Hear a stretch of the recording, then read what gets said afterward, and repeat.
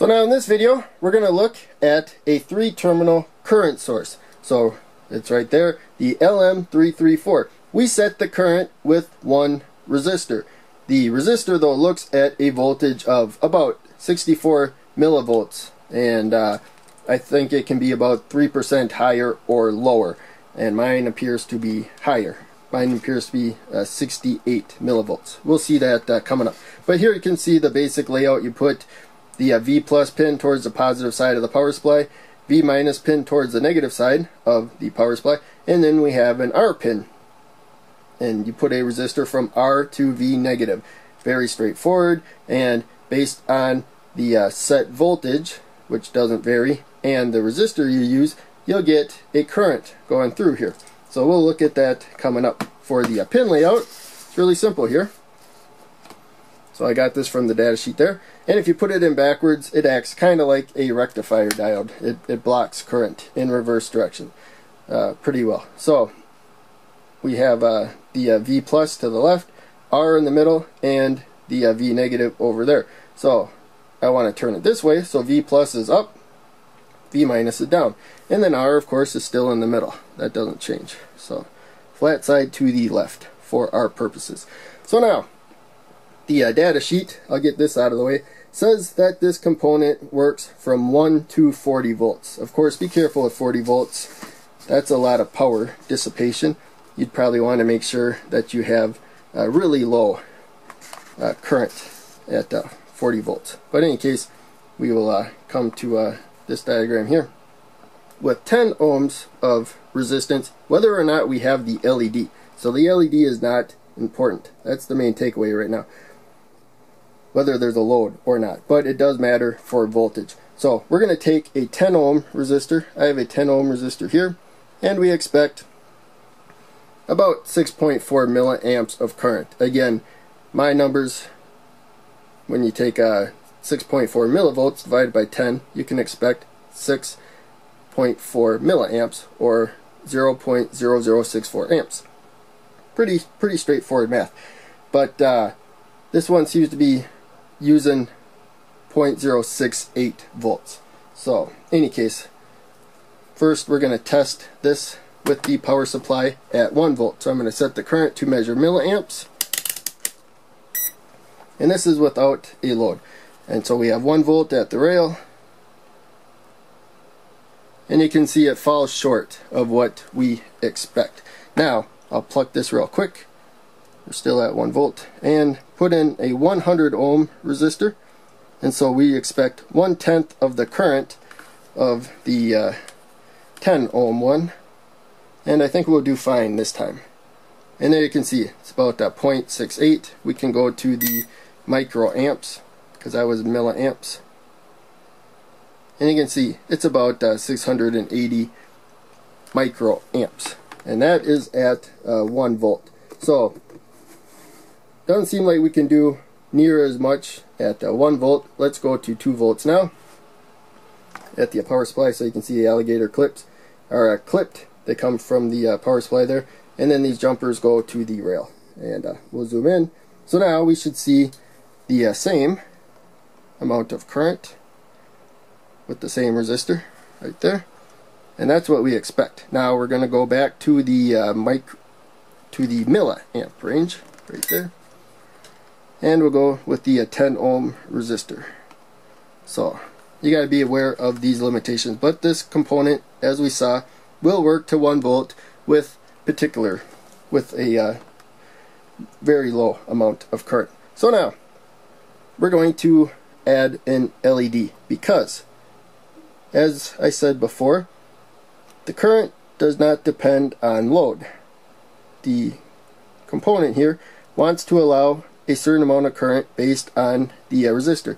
But again, we're only dealing with 2 volts right now, so we're going to fall short. The LED, it's not even letting anything conduct. So we're going to raise the voltage, and with one LED, I'm pretty sure I need at least 4 volts. We're going to go right to 4 volts to save time. We could test it with 3 beforehand, but in any case, now we should see about 6.8 milliamps of current right there. And of course, if we add another LED, that's going to add more demand to it, and we will have to raise the voltage. So they're in series, they're both blocking current. So I'm just going to jump right up to 12 volts so that we can get 4 LEDs in series. And some of them are going to be green. They block a little bit more voltage. So in any case, there we go. Now we can go back and put 2 green ones. We're at 12 volts now in series. Like that. And we'll see that the current holds steady. Right there. And green LEDs are just naturally brighter. They don't have more current going through. But you can see as I work my way down the line, we have a steady current source right there. And so that is with 10 ohms right there. And we already saw if we use 100 ohms, so that's 10 times the resistance, we'll get 1/10 of the current. So it's that easy.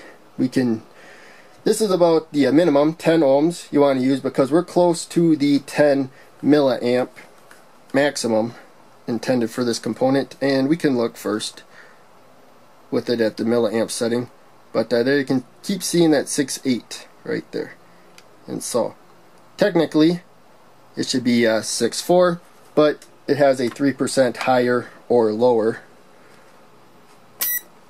air or whatever it's called. So there we go. We'll go to the microamp range with this meter, and now you can see current's holding steady no matter what the load right there. So it doesn't depend on the load as long as you have enough voltage. So that's 100 ohm right there.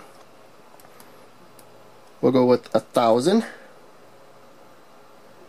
and so now we should have about 68 microamps of current through this load here, and it's pretty close. So it varies a little, but for the most part it holds pretty true. And I think I made my point, but I also have a 10 kilo ohm resistor here. So this is about the minimum because this component's only rated for down to 1 microamp, and you can see we're really close to 1 microamp right there. So we could go lower, but in any case, that's pretty close to the maximum resistance you want to use. So now we don't have to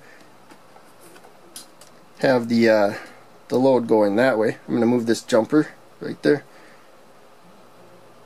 The current will be on this side also. So I'm just going to complete the circuit here. And yeah, let's stick with the 10 kilo ohm again. So I'll put it back. I just kind of moved it to make it easier to get that jumper out of the way. And so the current will be the same down here too. Right there, 6.8 microamps of current.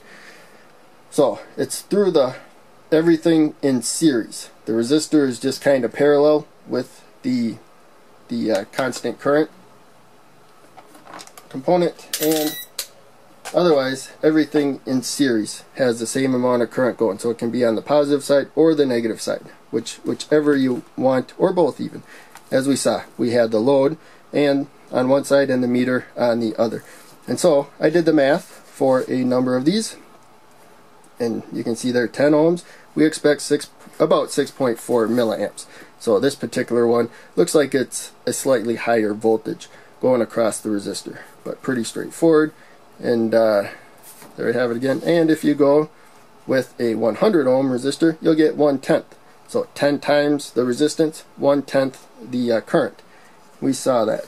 And it doesn't matter if you change the load. I drew that on there too. If you have a 10 ohm resistor, you can, as long as you got enough voltage to power the LEDs and everything, keep adding LEDs, the current's going to stay the same, just like that. And so yeah, I think that is everything for this component. Here is some more stuff that I wrote down. I don't have the voltage up there other than the maximum, but as we saw, it can go down to 1 volt, 400 milliwatt maximum power dissipation. So that would be the voltage across it and the current going through it. So you'd have to be careful at higher voltages with high current going through there. This component could heat up pretty well. You'd have to do the math there.